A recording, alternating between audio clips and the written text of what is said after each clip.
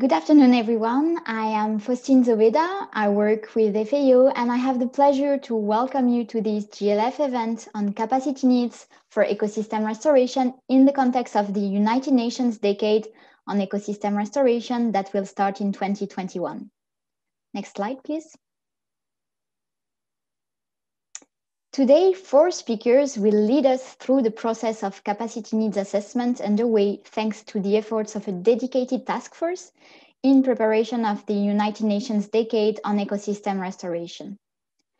First, Christophe Bezacier from FAO will present the context in which this effort is taking place and remind us the importance of capacity needs assessment to enable good practice dissemination.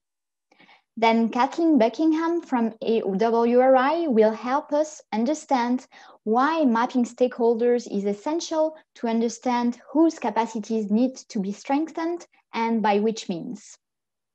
After that, Robin Caston from Forest Restoration International and the University of the Sunshine Coast will present which capacities will be assessed and how.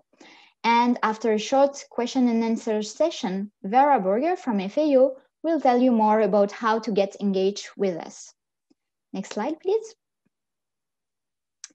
During and after the events, you will be able to interact with us through various means.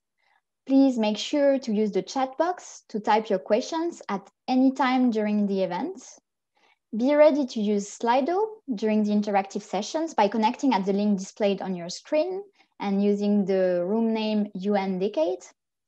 And please take a few minutes at the end of the event to compile the Google form that will be circulated, as your answers are critical to improve this process. Next slide, please. So without further delaying, I will give the floor to Christophe Bezacier from FAO. Please, Christophe, the floor is yours. Thank you very much, Faustine. Good morning, or good afternoon, or good evening, everyone. I am Christophe Bezacier, working as forestry officer in the Forest and Landscape Restoration Mechanism within the Forestry Division of FAO. Next slide, please.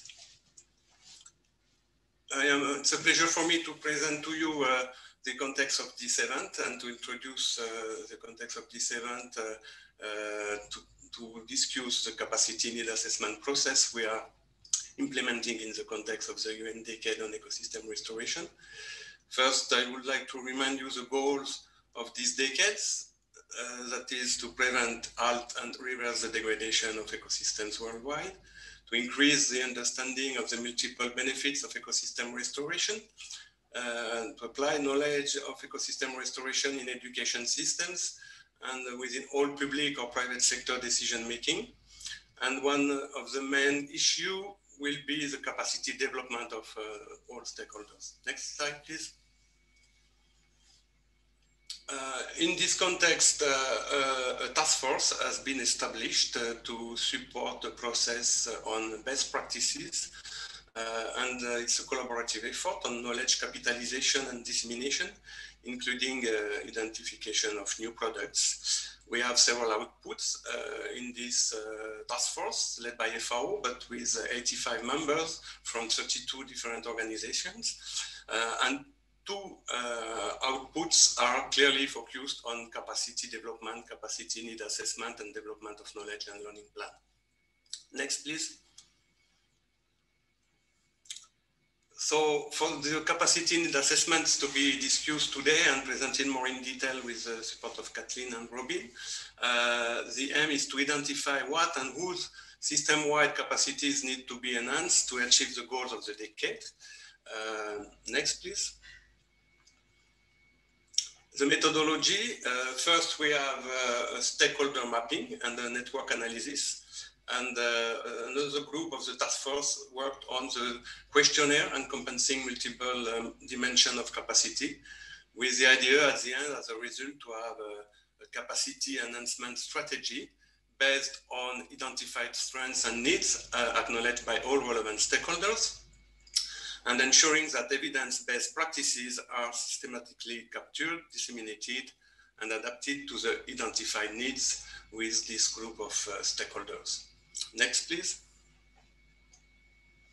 So the objectives of the session First, we want to raise awareness about this capacity needs assessment process with the idea to attract some key players and stakeholders to participate, engage grassroots organizations, and gain critical feedback on the proposed methodology and stakeholder information.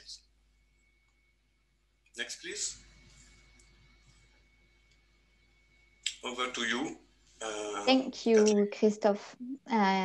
So Kathleen will now lead us through this stakeholder mapping exercise. Thank you very much, Faustine. So next slide, thank you. So traditionally, forest and landscape restoration has been concerned with mapping the biophysical opportunity to plant trees and shrubs and to regenerate landscapes. But we know it's not just about trees, it's about people, and we need to understand the social landscape. The World Resources Institute has created a social landscapes guide, which is based on the science of social network analysis. And this is informing the capacity needs assessment. So we all know that the UN Decade is a response to a network of actors that have been working for decades on restoration. And we need to map those actors, we need to map those stakeholders, and we need to assess who has access to what resources. So in order to measure whether stakeholders have equitable access to resources, we need to map those flows. So with this capacity needs assessments, we're going to measure a number of resource flows. So information and training is important. We need to understand collaboration and partnerships, funding flows, and we need to understand resource flows at the ground level, so seeds and seedlings. Now, in order to understand this will only ever be a partial picture of the networks that are out there. So we really need to drum up support for this capacity assessment in order to get a broad picture of the networks that are out there. Now, this information can be used to understand the social landscape. So for example, we can start to understand who are the central actors in the network. Who are the gatekeepers? Who is on the periphery of the network? And how can this information on social capital be used to enhance capacity and to remove bottlenecks? So for example, on the right here, you can see a stakeholder map that we conducted in Rwanda. And it shows, the legend there shows the different stakeholder groups. What we're looking at for this capacity assessment is at the organizational level. So we're not looking at the individual level, we're looking at organizations. So for example, we will understand NGOs and research institutions, government and private sector. So we can start to understand who is best placed to help with capacity building. Because as I said, you know, the network already exists and there are flows to the community, there are flows to the implementers already in place. So how can we maximize on this? So going to the first question, this is just an example of some of the questions that we hope to have within the capacity needs assessment. So next slide, please.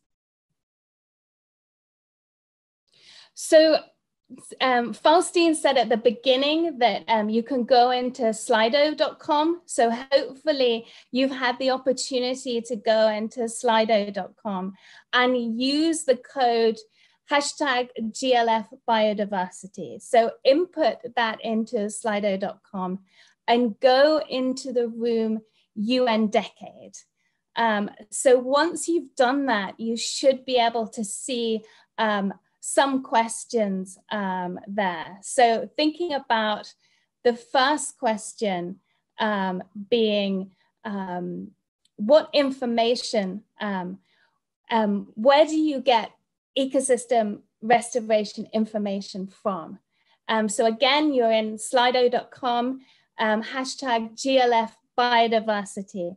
Where do you get ecosystem restoration information from? So where are your sources? Where are your go-to sources? What training have you received this year or last year or in the past?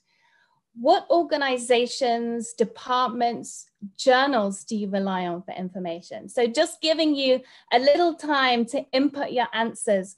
Remember, if you input one answer and press return, you can keep inputting answers.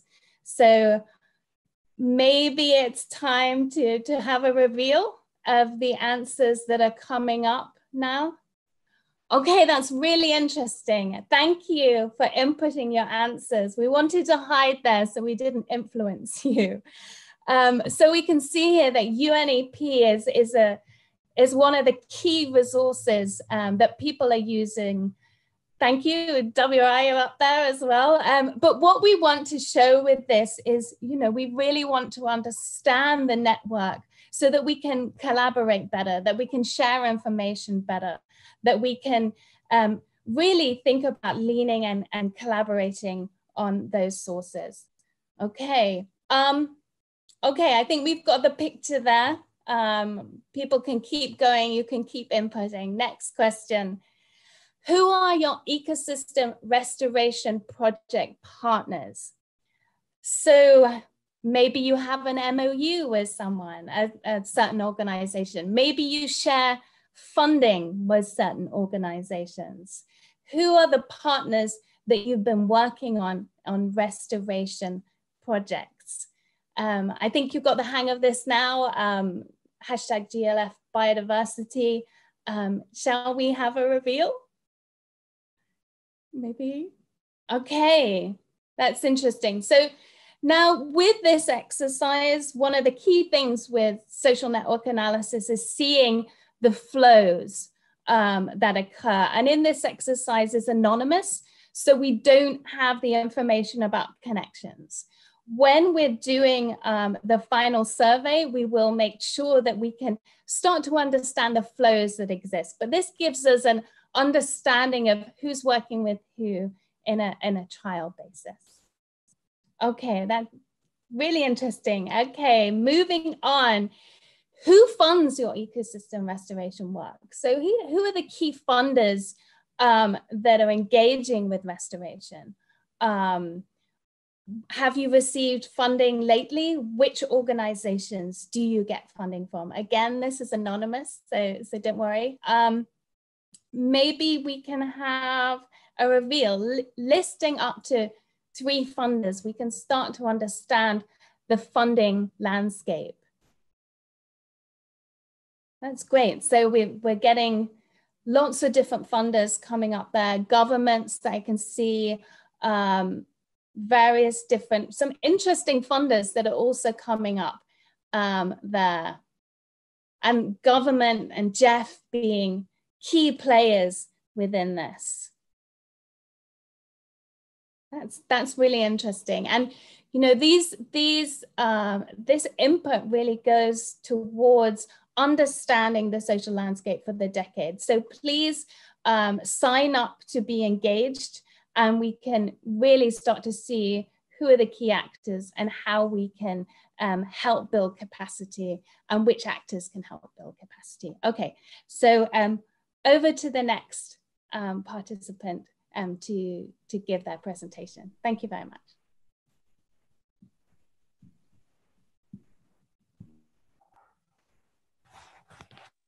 Thank you, Kathleen. And now it's over for Robin Chasdon, who will tell us a bit more about the capacity needs assessment. So Robin Chasdon from Forest Restoration International and the University of the Sunshine Coast will give us some more insights on the ongoing process of capacity needs assessment in preparation by the task force. Over to you, Robin. Thanks.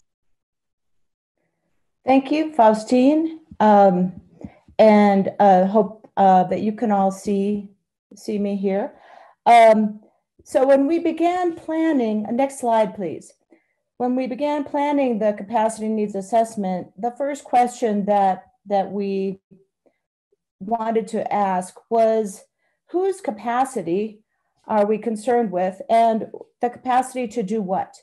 And we wanted to take a very broad view of all of the people involved in restoration, not only just key stakeholders, but basically who in the world is involved. And what we mean by capacity building is enhancing the ability for individuals, families, communities, teams, organizations, agencies, all of these different groups to take action, specifically in this context, to transform degraded systems into restored and resilient productive systems.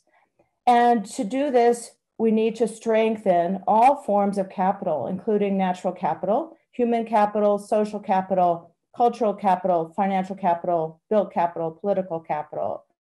Looking across the board, that helps to understand what kind of capacities we need to focus on and assess. And not only, and at all scales, at local, national, and global scales, with the goal of building a more sustainable world.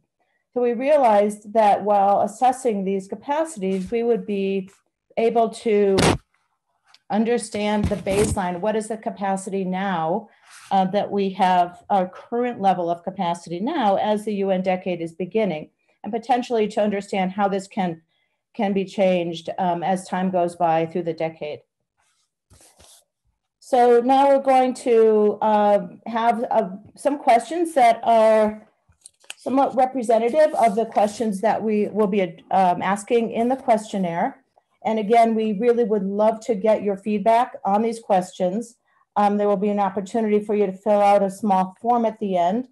And right now I want you to be in the Slido room, and we're going to have a set of questions that we're going to go to right now with the first question. First question, please. Next slide. Okay, so this question is really getting at what kind of work and activities are being done, because this is fundamental to assessing and enhancing capacity to do all of these different things. So in this question, I want you to select the response that best describes the work you do within the arena of restoration. And you can select more than one of these. So go ahead and you can, after you have one response, you can also put in as many responses as you want, as fit the focus of your own work. So I'll give you a little time to do this.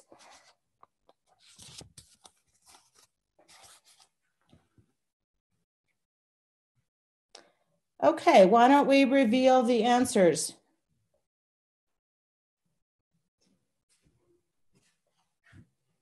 Okay, so in this audience, we have a heavy emphasis on socioeconomic aspects of restoration and capacity development and implementation on the ground. So I think we have a wonderful audience here to provide input into the details and also to help with the pilot of our questionnaire. That's excellent. We're seeing more and more responses here favoring socioeconomic work and capacity development and implementation. So this is wonderful feedback, and prepare people for the next question. So let's move on. Next question on Slido. Okay, now we want to know more about where you fit in terms of different stakeholder groups. So this will be important for the stakeholder mapping, but also as information to inform the capacity building, the capacity assessment needs that you identify when taking the questionnaire. And we want to make sure that we have done a good job of characterizing these groups. This is a pretty long list. You may need to scroll down in your Slido to make sure you're seeing all of the options. Again, you can select more than one. So you can enter more than one answer as you go through. Where do you fit into this scheme? What kind of stakeholder are you? What kind of sector do you work with? What kind of organization do you work with? And what kind of group do you affiliate with in terms of your the work that you do in restoration? Okay, I think we can start revealing the answers.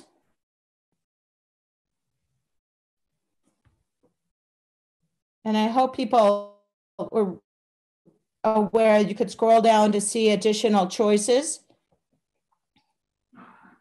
Okay, we seem to have a majority of people are working with NGOs on the international scale. But also we have a lot of researchers with us today, consultants and educators. And we also have some good representation from community groups, indigenous groups. Great, thanks for showing all of that. Wonderful. Okay, so this will be important information for the questionnaire because it will redirect people to certain parts of the questionnaire to get more information that pertains specifically to different stakeholder groups. Excellent. All right, now we're going to move on to the next question. And here, this is a very quick answer, but I want you to just mention one country that is the main focus of the work you do in restoration. It doesn't necessarily have to be the country where you live, but where you spend, or even where you do your work on the ground, but what is the main focus and what country do you know best in terms of the capacity available in that country? So just list one country, should be a pretty quick response. And let's show the results. Can we reveal the results?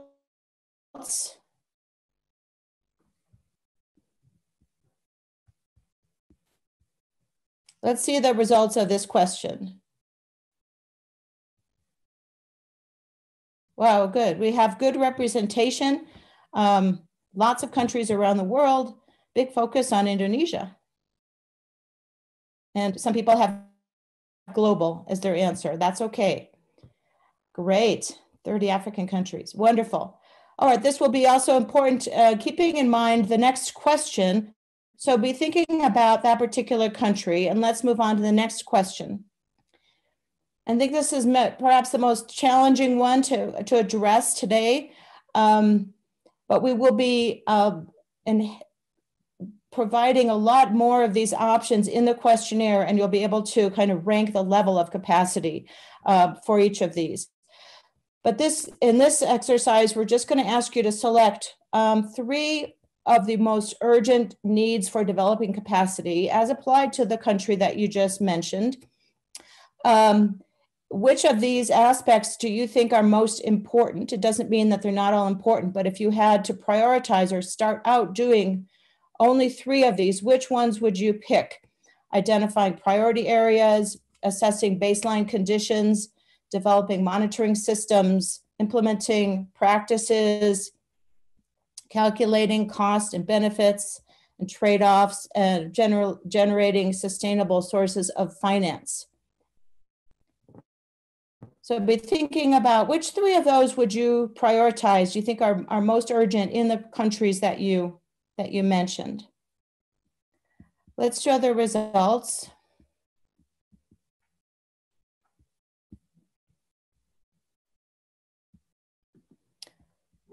Okay. Results are still coming in. I realize this is a hard question, so you can take a little more time. This is a really important question. We have a lot of people who prioritize the developing of monitoring systems for tracking progress. And then it looks like the next important priority is financing sources.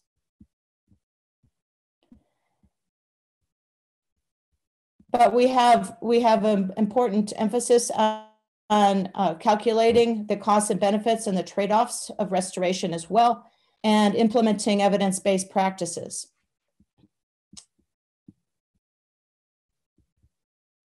Great. So thank you. I think we'll move on. I think that was the end of our questions. But these are the kinds of statements, all of these different options for developing capacity are what makes up a lot of the assessment questionnaire. There will be many, many other aspects that are raised, and then the user will simply indicate, is there no capacity, some capacity, or do we have full capacity to do this? to the best of their knowledge as applied to the particular stakeholder group or sector that they're engaged in. And with this information, we really hope to get a very broad assessment of how all of these different aspects need to be strengthened. And then combined with the stakeholder mapping, we'll be able to get an understanding of how we can best implement any capacity building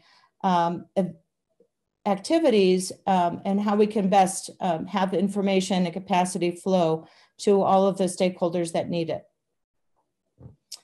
So I think we're now going to move to a question and answer session with me and Kathleen. So we can move on to the next slide. Okay.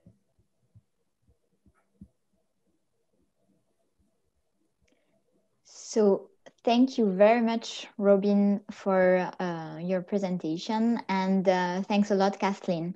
So now we have understood that this effort builds on a methodology that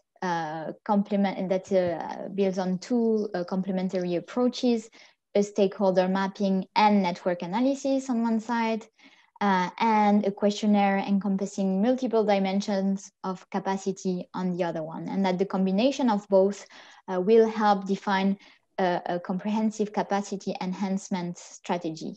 So now I believe that we have received a few questions from the audience, and we have about 10 minutes to reply to those questions. Maybe a first question that we have received from the audience, and I think, Kathleen, that this has already been partly addressed. We're being asked if there is any link to the WRI publication of the social network analysis. So maybe you could maybe say a couple of words on that publication, Kathleen, to complement the link. Thanks. Okay, yes, thank you. So I provided the link, and that looks at various countries. We have information on stakeholder mapping in Indonesia, in Rwanda, in Kenya. So we're looking at different things like information flows and capacity flows there. So hopefully that we created that methodology as a guide to help look at restoration specific questions in social network analysis. And just to say, you know, it is partial information, you know, it's a way of trying to understand the social landscape, but the more information that we can get there, the better. So just a caveat that it always will only be partial information on the social landscape. Thank you very much, Kathleen. So we have a second question that I think we will direct to Christophe. Christophe, we have a question from someone in the audience who is asking, what are the challenges in pushing for ecosystem restoration in countries with strict governments?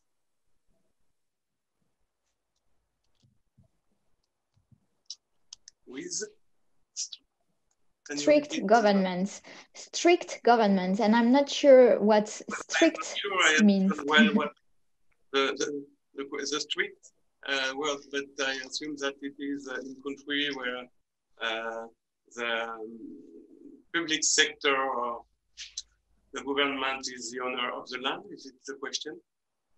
If this is the case, I would like just to insist on the fact that restoration and the ownership of the land tenure is very important, and the governance aspect are very important, because successful restoration efforts, initiative, investments are generally based on a very good local governance, with decision taken at local level by a group of stakeholders. And of course, in area where this governance is weak, it's generally not so easy to have this approach and to have this possibility to have a consensus on the use of the landscape. It doesn't mean that the plantation and afforestation program are not working in these areas with more governmental decision-making process. But generally, it's more afforestation and plantation programs and clearly restorations that are based on the principles we are promoting in the context of this ecosystem restoration decade, with the idea to really create a momentum and a movement with local actors that are doing and restoring the landscape based on their need, their social, economic, and environmental needs. I hope I answered to the question. Thank you very much, Christophe. I think maybe one question for Patrick. Patrick, if you're still connected with us, we would like to hear more about what are system-wide capacities. Could you please tell us more about that? Sure. Hello, colleagues. This is Patrick. Can you hear me? Excellent. We can hear you. All right, excellent. So system-wide, colleagues, we mean we go beyond enabling and empowering people to know things or do things better, but we want to strengthen organizations, institutions, and the enabling policy environment in a systemic, holistic way. Why? So we actually achieve more sustainable or durable results. So it's linked to the question of who owns this process and who leads this process, and it needs to be country-owned and country-driven. So when we say systemic or system-wide capacity enhancement or development, we look at all the elements, enabling and empowering all the elements in the system that can, in this case, help to take sustainable action on the goals for the decade themselves. And the way we do it is we assess them in a participatory, inclusive way, and we define a strategy to then measure progress and implement. So it's very important to look at it in a business as unusual way, not just training, but beyond, empowering the system. Thank you. Thanks a lot, Patrick, for this clarification. We also have a comment, a good comment for Robin, someone enthusiastic who says, great survey, Robin. It is interesting to see that although farmers, indigenous communities, and other land owners are closest to the problem, the results showed most are working with international NGOs. Seems to imply that we have some disconnect between our goals and actions. Any comment on that, Robin?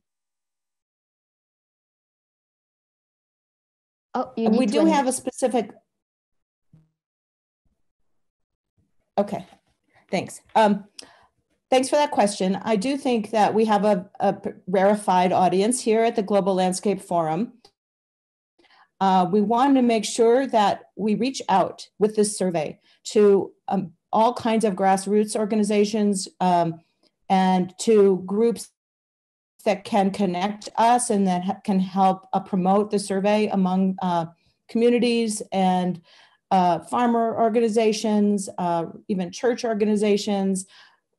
We really want to reach people on the ground very much. We want to learn from them what kind of what obstacles are in their way, what kind of needs do they have, because we can help to address many of those in our capacity enhancement strategy. So it's critical that you provide feedback at the end where you have that form, the Google form.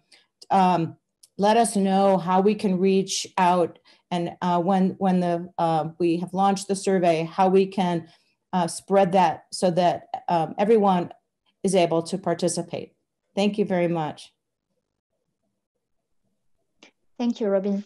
And maybe to take another comment that I think would be interestingly discussed by Christophe, there is someone who says also most funding comes from friends, families and fools first, and then angel investors and first mover self-funding. Big banks are last movers. Christophe, any comments to make with regards to financial instruments, financial mechanisms to channel towards the restoration initiatives? Yes, we had a discussion also in the previous event, the launch of the Una Silva 252 during lunchtime, and we discussed these issues on finance. What is important in terms of how to finance restoration initiatives? I think there is a mix of funding sources. We have climate finance, we have bilateral or multilateral classic cooperation agencies. Of course, it's important to have the domestic and national budgets on board.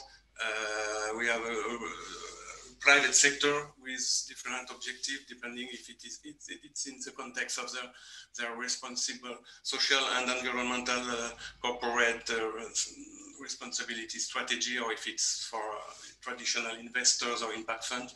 And the issue is to bring all those investors on board and to try to mutualize the available resources to achieve the global targets of restoration in the context of the UN decade.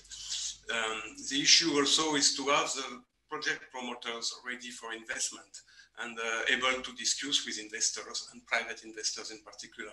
So generally we have a problem of capacity for the project promoter to prepare good and attractive bankable project, and it will be clearly something we need to address during the decade, to build those capacity, to facilitate the link between the donors, investors, public, private, and the project promoters at landscape level that have the ideas, that want to restore their landscape, but sometimes they are not really strong in developing attractive and bankable projects. So something needs to be done on this issue.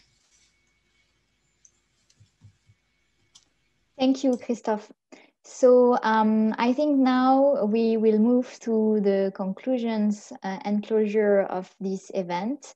I'm going to give the floor to Vera to tell us more about how to get engaged with us in the future.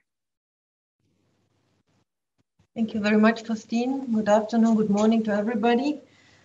Yes, the objectives of the session today was to raise awareness about capacity needs assessment, engage the grassroots organizations, and gain critical feedback on the methodology and stakeholder information. And I think we had a lot of we gained a lot of these things which we wanted to today. So please, next slide. So what are our next steps right now today, or at the moment? We are looking into preparing and fine-tuning the capacity needs assessment, looking at the pilot methodology during this event, refining the questionnaire and disseminating the plan, developing and disseminating the capacity needs assessment plan. Late in October, in November, we will then disseminate and implement the capacity needs assessment. It will be publicized through networks, websites, newsletters, social media, the COPs and events. And then later in February to June next year, when the decade is launched, we will have present the major findings at the World Forestry Congress, which will be in May 2021, and in June at the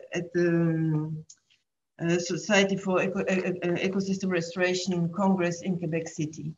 So this is more or less a timeline which we have for working on this capacity needs assessment. So please, next. So how can you help us in this process? I think you already answered this, helped us a lot by answering a lot of questions today, and it really gave us a very good picture of very important issues. But there are much more things you can do. First of all, you can suggest networks, sources, and channels for distribution of the questionnaire, which will need your help. You can help us in pilot testing the questionnaire and provide the feedback.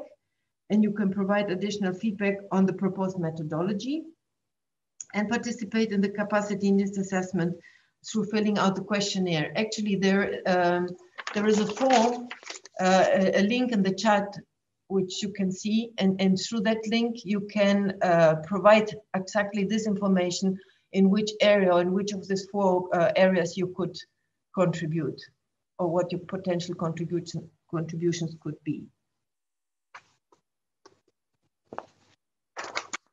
So the link is already in the chat, and I would really appreciate if you could take the time to fill in that questionnaire using the link in the chat on how you would like to engage with this process. So I would like to thank you very, very much for your participation in this event. I think there were very interesting answers which we got through this through the Slido questions, which really can guide us very well, and also through your questions through the Q&A. I would like to thank you very much for your participation and hope to see you in future involved in our work. And congratulations for everybody for this very interesting webinar. Thank you very much. Bye-bye.